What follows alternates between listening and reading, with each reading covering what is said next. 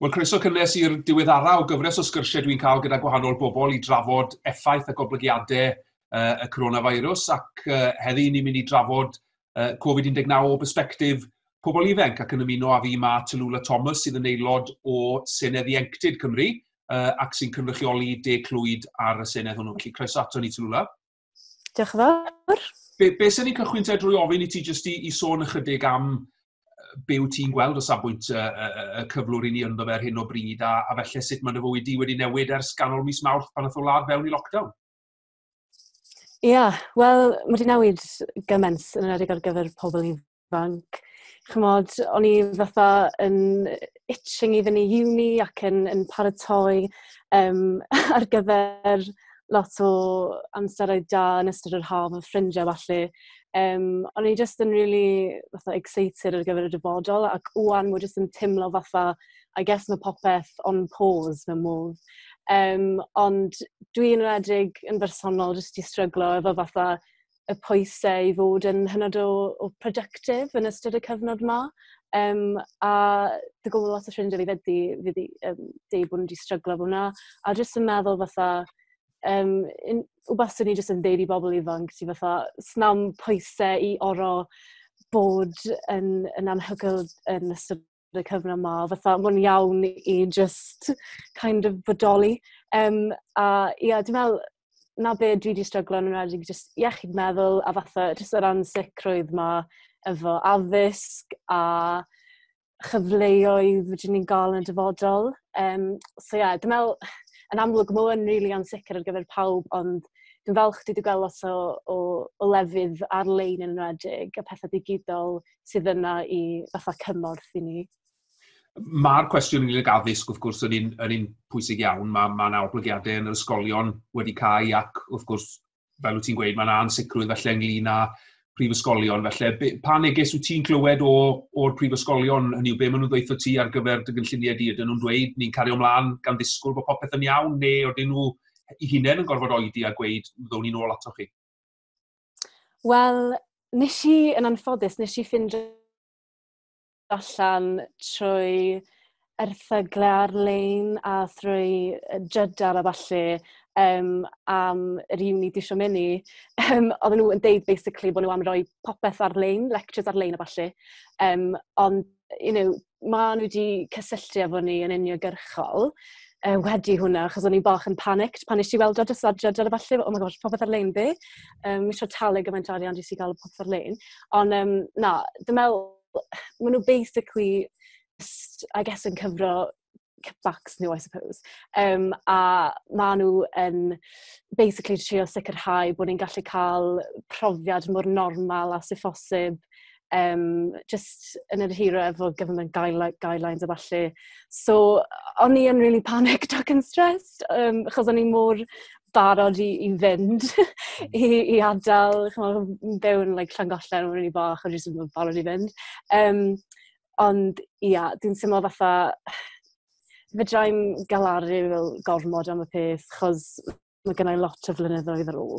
So, fi'n trio peidio stressio gymaint am y peth, ond maen nhw wedi bod yn eitha good, a mae'r unis i gyd yn deud y peth kind of tebyg i gilydd.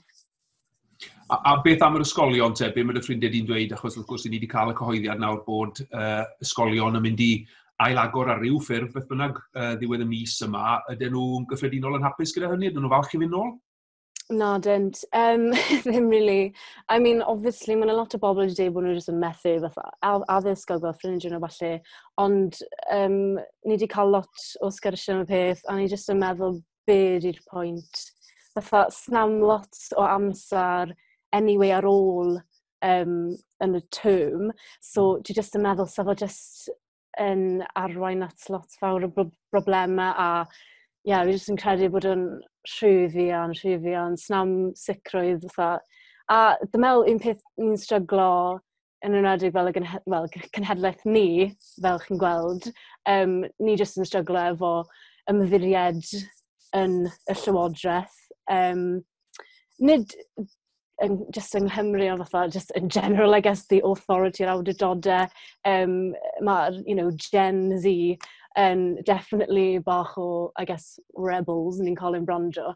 Ond, fi jyst yn teimlo fatha, sgynnau'n lot o ymddiried jolaeth yn y llywodraeth a popeth sydd wedi mynd mlaen. Dwi'n meddwl bod yn dda o gwbl. Mae ffrind fi'n gweithio yn ysgol, mae gan Clwyd, a mae hi'n really stressed am basio fatha, maen nhw'n gorau gwneud deep cleaning a falle, a mae'n jyst yn gyfnod really anodd i athrawon yn enwedig. O'n i'n clywed bod un sir yng Nghymru yn cyflogi, neu mynd i gyflogi 300 o lanhawyr yn benodol ar gyfer yr ysgolion, oherwydd bod angen gwneud y cleanings yna. A sôn am swyddi, wrth gwrs, yn byw yn rhywle fel Llangollen, mae twristiaeth yn sector bwysig, a dwi'n siŵr yn yw bod nifer o bobl ifanc yn enwedig felly gweithio mewn bwytau, mewn tafarndau ac yn y blaen ac yn ddibynnol ar y sector twristiaeth am waith rhan amser, llawn amser. Dyw i ddim yn edrych yn dda iawn yn yr hir dymor, wrth gwrs, o safbwynt rhyw fath o ddirwasgiad, ond yn sicr yn y tymor byr hefyd, mae'n edrych yn gyfnod tywyll iawn i'r sector twristiaeth yn enwedig yn rhywle fel Llangollen. Yndi. Dwi yn bersonol yn gweithio mewn bwytau fyd, ac o'n i fatha yn kind of relio ar waith yr ha yma i gynnal ryw fath o sicrwydd i mi yn ariannol ar gyfer dechrau y brifysgol a falle. Ond dwi'n dio ddim really'n gallu digwydd. A mae'n mynd i daro lle ni'n byw yn really galed, fi'n teimlo. So, yr unig beth fydda i ddeud am hwnna ydy bod fi yn bersonol, a dwi'n nabod lot o bobl yma sydd just really yn caru cefnogi busnesau annibynnol. Ni wedi colli lot yn ystod o flynyddoedd diwetha, a dwi'n wirioneddol ddim eisiau gweld unrhyw golled arall, ond, fydda'n rhagfynegu beth sydd am ddigwydd. Na, yn sicr, dwi'n meddwl bod dim un o'n i'n gallu gwneud hynny. Ti wedi sôn unwaith y ddwy, wrth gwrs, am y pwysau mae bobl ifanc yn deimlo am wahanol resymau yn yr hinsawdd sydd ohoni, ac mae materion iechyd meddwl wedi bod yn rhywbeth blaenllaw, wrth gwrs, o safbwynt y Senedd Ieuenctid yn do, a mae'r Senedd Ieuenctid wedi edrych yn benodol ar hynny. Ti eisiau sôn chydig am y gwaith mae'r Senedd wedi wneud, a sut gobeithio fydd hynny'n gwella'r sefyllfa o safbwynt bobl ifanc yng Nghymru? Mae'n ffynnu, ni'n literally fatha awr yn ôl newydd gael Microsoft Teams meeting, fatha pwyllgor, chos dwi yn bersonol ar y pwyllgor iechyd meddwl ac cymorth emosiynol. So, yn gynharach y flwyddyn yma, a ni lansio holiadur, basically yn trio geidio fatha sut mae pobl ifanc yn teimlo am, I guess, stad y system iechyd meddwl, ond fyd mae yna holiadur fyd coronavirus dan ni nath gael ei lansio fyd yn gofyn pobl ifanc sut maen nhw'n teimlo am yr hinsawdd yma. So ni yn basically trafod be ni wedi ffindio allan ac am greu fatha report yn kind of deud y peth yma, a hefyd ni'n cynllunio ar gyfer wsos Senedd Ieuenctid, lle dyn ni eisiau cynnal, yn ddigidol, ni eisiau cynnal paneli efo pobl yn trafod iechyd meddwl, wneud pethau mwy creadigol, cael lot o webinars a gweithdai a falle. Just yn trio, I guess, codi hwyliau pobl ifanc mewn modd i beidio just ffocysu ar Covid-19 gormod, achos mae'n dominyddu'r cyfryngau. Ond dwi jyst yn teimlo fatha, ni'n neud lot, ond dwi jyst yn teimlo fatha, fydden ni'n neud mwy fatha, I guess, collective Senedd Ieuenctid. So dwi'n edrych ymlaen i weld be maen nhw'n kind of dod fyny efo ar ôl i ni roi syniadau ni heddiw. So, stay tuned. Wel, fi siŵr fydd nifer ond ni'n edrych mlaen i weld negeseuon fydd yn dod o hwnna. A sut brofiad ydy wedi bod yn gyffredinol te i fod yn aelod o'r Senedd Ieuenctid? Ydy wedi bod yn brofiad gwerth chweil? Dwi'n siŵr bod yna brofiadau da, ond dwi'n siŵr bod yna adegau rhwystredig hefyd. Wir. Ar y cyfan wedi bod yn anhygoel, achos fi wedi cael gymaint o gyfleoedd a eisiau i'r India ar gyfer Commonwealth Youth Parliament, a dwi wedi cael siarad efo gymaint o bobl diddorol, a mae'n kind of really di helpu yn bersonol jyst i mi ddod allan o'r shell a falle, a jyst ddod yn really hyderus i siarad o flaen lot o bobl, a siarad efo pobl sydd mewn pŵer, dwi'n mynd really hydros, maen nhw fatha efo status dim mwy, fatha dwi'n mynd intimidated. So mae hwnna'n neis. A dwi wedi cael siarad efo lot o bobl ifanc, a really, dwi'n meddwl dwi'n dallt kind of collective mindset ni fatha cenhedlaeth lot fwy, chos dwi wedi cael gymaint o interactions efo pobl o wahanol gefndiroedd fyd. O'n i byth, o'n i wedi cyfarfod pobl mor anhygoel sydd wedi dod y sefyllfaoedd really anodd, cefndiroedd gwahanol, a sy'n ni byth wedi cyfarfod nhw o'r blaen os o'n i ddim ar Senedd Ieuenctid. Ond fyd, os o'n i'n gorau bod yn feirniadol, I suppose, sy'n ni jyst yn deud fatha, dwi'n ei mos mae diffyg amser o ddo, neu jyst diffyg prioriteiddio, dwi'n ei, ond fatha, chos mae'n dair pwyllgor gwahanol efo'r 3 mater gwahanol. Dwi'n teimlo fatha, yn ystod fatha term fi, ond lot o bwyslais ar sgiliau bywyd yn y cwricwlwm. A dwi'n dall na'n hollol, chos, chymod, oedd o'n really current a oedd nhw isio adborth o falle. A dwi'n dall na, ond dwi'n just yn teimlo fatha, doedd am lot o ffocws ar bethau fatha iechyd meddwl, plastic pollution a falle. So, I don't know, I mean, obviously fatha ni di'r un cyntaf, so it's trial and error, dwi'n dall na. Ond ia, jyst yn teimlo fatha, ella sef wedi bod bach yn well os oedd o'n fwy kind of cytbwys, chmod? Oce, wel, diolch am y mewnwelediad na, achos ti dod i ddiwedd, dy dymor cyn bo hir wyt ti ar y Senedd? Ia, dwi'n meddwl fatha mis Medi neu beth. Reit, na fo, felly bydd etholiadau eraill felly, bydd ein drwy'n sy'n gwrando yn amlwg bydden ni yn awyddus iddyn nhw i ystyried rhoi enw ymlaen, achos mae'n gyfle gwerthchwyl. Ie, 100%. Ie, a wedyn wrth gwrs, y peth arall o'n eisiau sôn amdano fe oedd y ffaith bod na bleidlais yn mynd i fod nawr i rhai 11 a 12 oed yn etholiadau Senedd Cymru ym mis Mai flwyddyn nesaf, chydig llai yn y blwyddyn i fynd. A wrth gwrs, un peth felly, mae bobl wedi dysgu amdano fe, neu wedi dod i sylweddoli fwy amdano fe yn sgil y pandemig yma, ydy, wrth gwrs, y sefyllfa ddatganoledig sy'n yng Nghymru. Lle felly yn y gorffennol, fydde bobl ddim yn sylweddoli bod ganddo ni Lywodraeth Cymru, bod ganddo ni weinidog iechyd, gweinidog addysg, gweinidog economi yng Nghymru, yn wahanol i rai yn Llundain. Ydy hynny yn brofiad cyffredin ymwneud bobl ifanc hefyd? Ia, dwi'n meddwl, chos fatha, dwi wedi clywed gymaint yn ddiweddar fatha, mae Boris Johnson yn dweud hyn, ond fatha, John actually yn apply o i ni fama, fatha, mae'n gwrs yn constantly gorau fatha, cydnabod y ffaith fod, mae hwn yn digwydd yng Nghymru, mae hwn yn digwydd yn Lloegr, hollol systema gwahanol yma. So dwi'n teimlo fatha, dwi'n ei mas mai diffyg ymwybyddiaeth neu diffyg addysg yn yr ysgol. Dwi'n actually'n cofio cael unrhyw wersi ar ddatganoli na'n byd fel yna.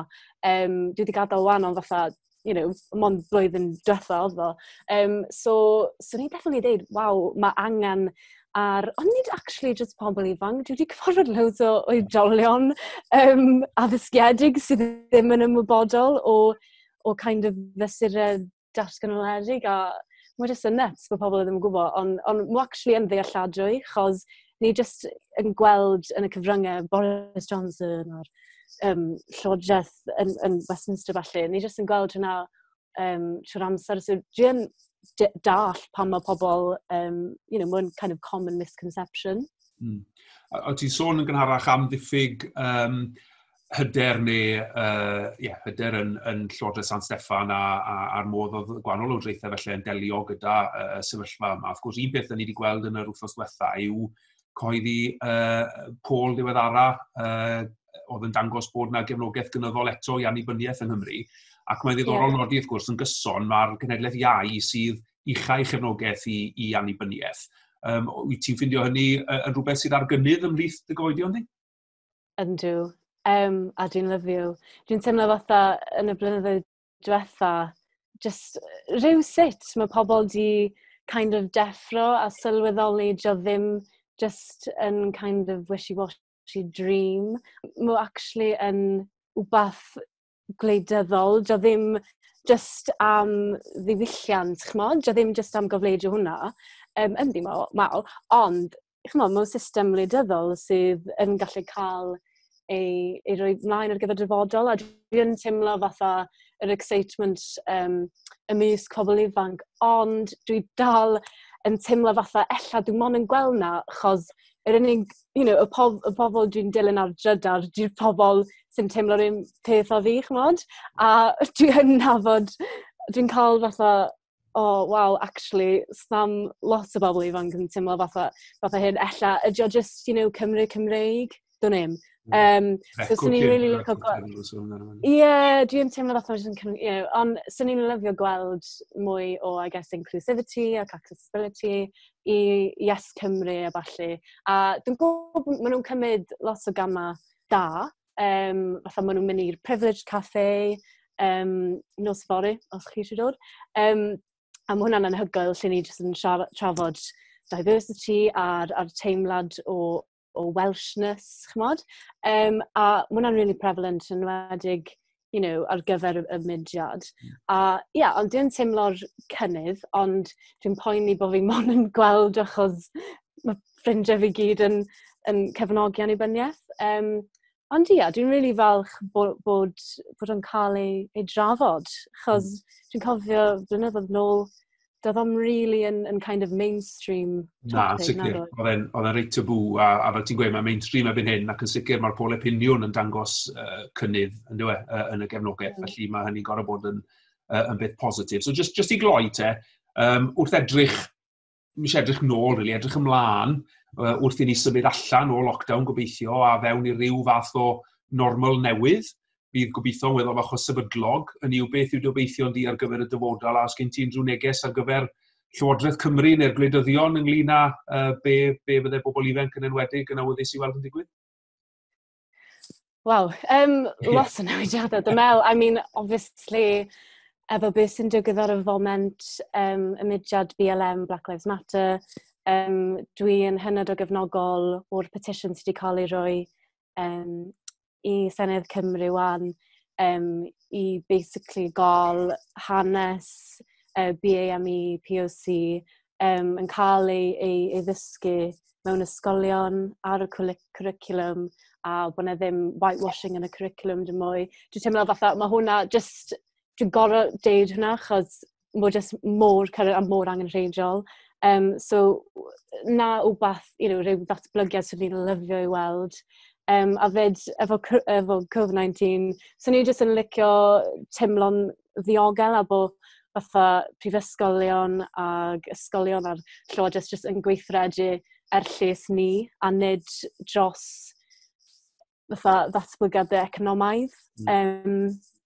So na beth sy'n ni'n licio gweld, probably. Great. Wel, bydden ni'n cytuno ar y ddau bwynt yna, felly diolch o galon Talulah am ymuno â ni a phob dymuniad da, wrth gwrs, ar gyfer Brifysgol nes ymlaen eleni. Diolch.